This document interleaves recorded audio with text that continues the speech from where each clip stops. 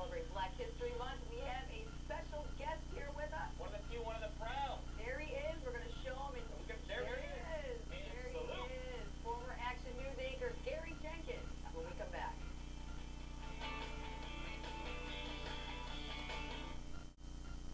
All right, welcome back, everyone. Thanks for checking in. 7:23 right now. February is Black History Month. Long before Barack Obama became the first African American to become president, hey, there were blacks in key positions in the White House: Colon Powell, Condolesa Rice, and we have a gentleman here who is standing guard for the president. And you may recognize him. We know we have some hardcore News 8 and WTNH viewers out there. Hey, Gary Jenkins is here. Gary, I don't know if I should be reading this. Maybe you should be doing it, right? The old Action News days, you're doing a great job, Gil. I appreciate that. Great to see you Good this to morning see you. as well. Semper Fi. People talk about, black folks making an example for others to lead. I think we can say you've gone well above that.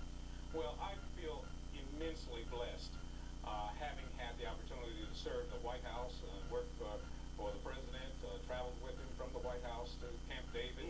Actually went to Thanksgiving dinner. He personally invited me to Thanksgiving dinner with him back in 1972. Now, how did you get there? You were here working.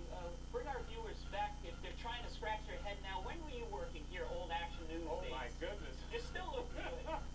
Over 20 years There we ago. go. Look at you right oh, there. my gosh. That's me. Oh, gosh. We scratched the archive up, sir. They found They found a photo of me in the basement. Okay. Well, actually, that was Action News 8 back in the day, from 1985 to Look at you. 1988. You haven't aged a year. My goodness. Got a little gray hair now. Styling back then. What were some of your fondest memories back in those Action News days? Well, as you recall, remember L'Ambiance Plaza I do. in That was Bridgeport, and 28 construction workers were killed. It was a horrible story. It happened in the wee hours of the morning. The lip slab method that they were using to bring the concrete floors up. The jack actually collapsed, and that's what brought the thing down, creating a horrible tragedy there. But also, at that time, Peter Ditch was one of the news reporters with us, who later went to ABC. I should have went there with him. Anyway, you might after this. And then,